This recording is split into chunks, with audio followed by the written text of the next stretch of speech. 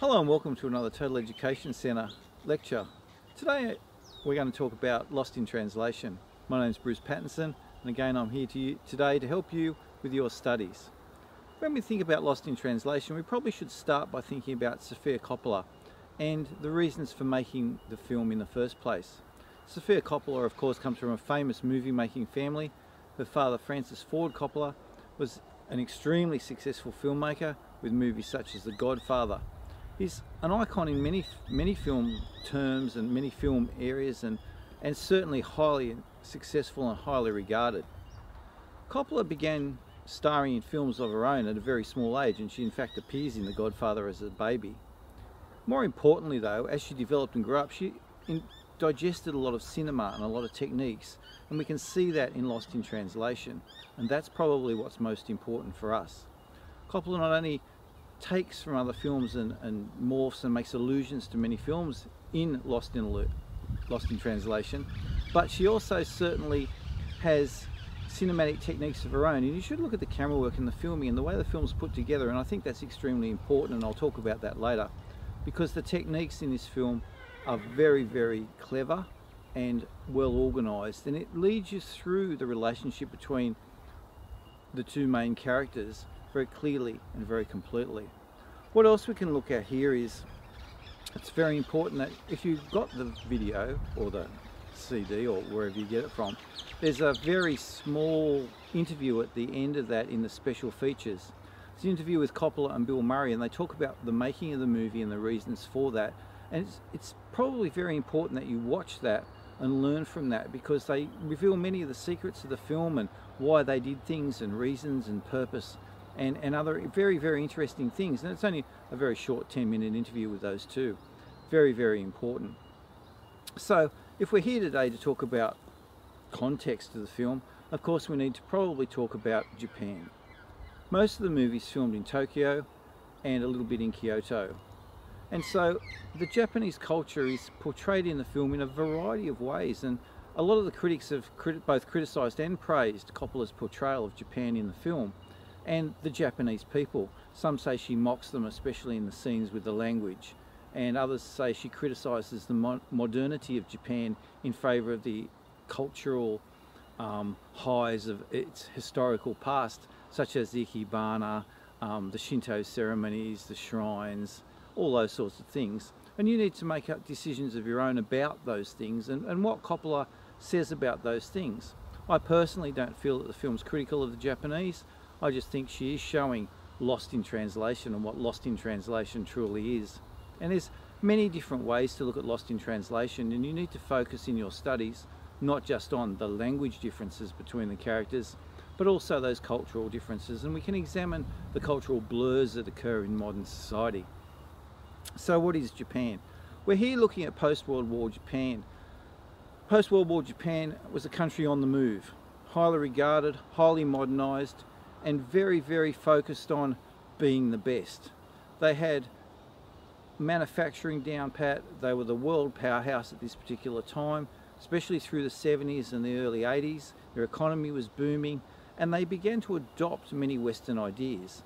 Part of this was because after the Americans won the war, they didn't invade Japan as such, but Americans were left there to monitor things, and they integrated much of American culture, and things like baseball became very, very popular, where it wasn't certainly not popular at all before the war.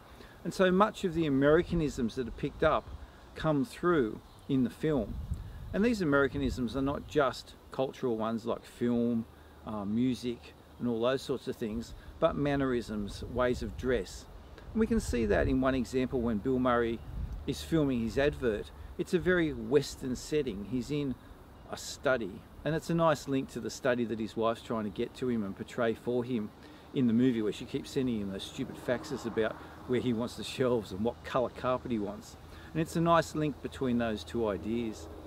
Also, when we look at those cultural things and we look at what's happening and the blurring of cultures, we need to think very much about the concept of globalization. And I know our study is looking at what happens in those areas, but it's also very important to think about not the effect on whole cultures, not just individuals. And I think that's what this film does, and we see those the cultural differences affect individuals, and the way individuals perceive those cultural differences is very important.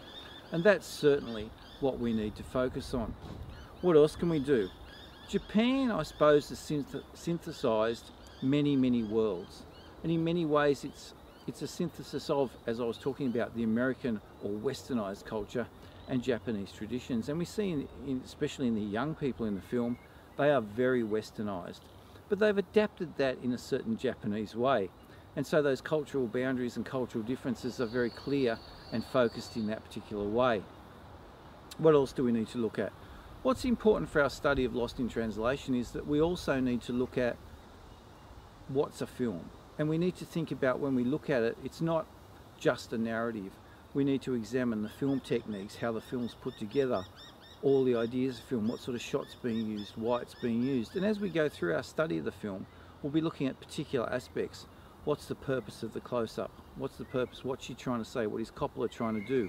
How does that show us how it's lost in translation? And so, of course, a lot of those nighttime running scenes through the neon of Tokyo and all those sorts of things with the long shots and the long wide shots are very important in establishing setting. And of course, as usual, we'll talk about how close-ups are used to show emotion. But we'll get to that later in their more specific studies of definite characters and very specific characters. So what's the film about? Really, basically, at a basic sense, it's about a man, Bob Harris, who comes to Tokyo. He's a fading American movie star. He's come to do an ad because it pays very well. He's getting $2 million to do the adverts for Suntory whiskey. His career's on the fade. He seems lost in himself and lost with his own world. And we'll go into that when I do the video on his particular characteristics. But he meets Charlotte there. They have a relationship. One feels that it's going to be a sexual relationship, but it's never consummated. And I think that's very important, and that scene we're on the bed together with the overhead crane shot's very important, and we'll talk about that in great detail later on. Specifically though, they never do have that sexual relationship, and they both go away. And what Coppola does more importantly in the film is tell the narrative of their story and their own personal searches for being lost. You know, as Charlotte says in the movie, I don't know what I'm supposed to be. And I think that search is very important, and that search is what makes the movie as such. And the fact that they don't consummate the relationship is a very anticlimactic moment, and one that the audience not necessarily doesn't expect, but is left wondering why. And certainly Coppola leaves a lot to the audience's imagination, which is what a great filmmaker truly does. And the comment at the end that Bill Murray whispers in Charlotte's ear, sorry, Bob Harris as Bill Murray whispers in Charlotte's ear as he goes, is very important. And if you want to know what those words are, you can certainly look them up on the internet. People have digitally enhanced that scene. And I don't think it's what he says so much as that's the conclusion to the film, and it's very important that it's left open-ended in that way.